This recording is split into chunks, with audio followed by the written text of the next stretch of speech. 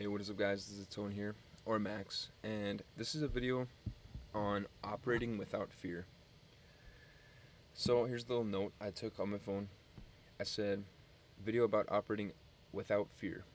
So it's about how living without fear of judgment or other things, or not being good enough, can allow you to do things others can't.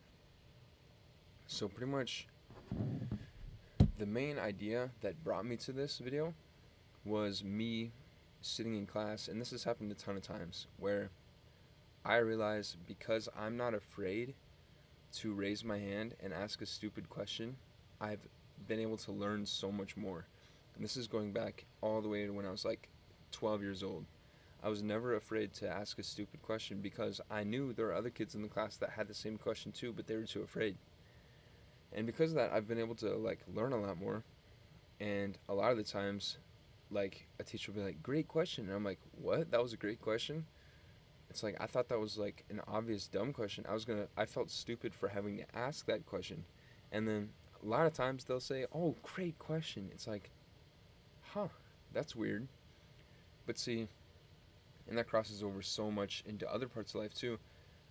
But if I had been operating with the fear of being looked at as dumb, of like, oh, I should already know that, I should have already read my entire textbook, I shouldn't have to ask this question, or I'm too afraid, I'll wait until someone else asks the question because I don't want to be the kid that, I don't know, a teacher makes fun of or something, because some teachers are bad teachers. And so pretty much it's kind of about, okay, and then there's another part of this too. So I walked into the bookstore at my school and I had this idea. I was like, well, we're designing t-shirts in class. Why can't we design a t-shirt for the bookstore to sell in as merch for the school? So I thought about that, and I just walked in the bookstore, and as I was buying my coffee, I said, hey, do you know who supplies the t-shirts? Who chooses what goes on the shelf?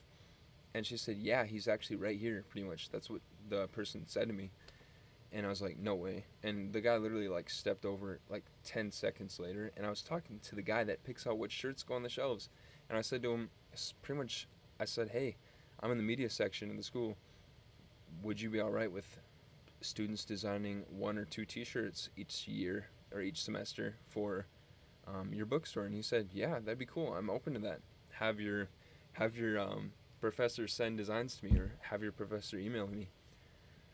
So it's like, if I had lived in fear of being like, 1, my designs aren't good enough to be on a shirt. 2, why should I, a little student, talk to the bookstore manager? And then 3, what was I thinking? 3, it's not my place or whatever. You can think of a million reasons why. Or if I was just too afraid to ask, who does this? Who chooses what shirts go in?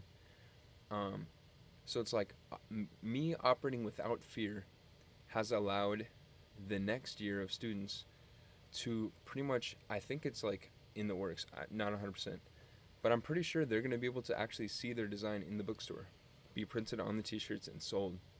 That's the plan, because he was talking to me about it, my professor. So because I operated without fear, I was, 1, able to learn more, and this goes into so much more in life, and 2, I was able to provide an opportunity for future students. Not me personally, but just throw the idea out there. And this is just operating without fear of looking dumb or being wrong is so dang powerful. It's so weird. It feels like a superpower sometimes. And fear of being judged. God, I have so many fun moments in class where I just say random stuff, or with friends too, where you just say random stuff. And I remember I used to be kind of fearful of what I'd say, and I still am sometimes in the right group, but it's I'd be so fearful just to say something odd, or say something oh, they'll think I'm weird if I say that, or I don't want to bring up this musician or this whatever because it's not the popular one. It's living without that, you'll figure out how much more fun life can be, because 1, a lot of kids are too afraid to even make a joke in class or say something silly, or make themselves look silly because they want to be all perfect and bulletproof, like the one video I have. But life can be so much more fun when you operate without fear. And then you have a superpower above people too, because everyone else around you is operating in fear. They're like, I don't want to look stupid. Everyone around you, just think about it. It's everyone around is like, I don't want to look stupid. I want to look like I'm right. I want to look like I know what I'm doing.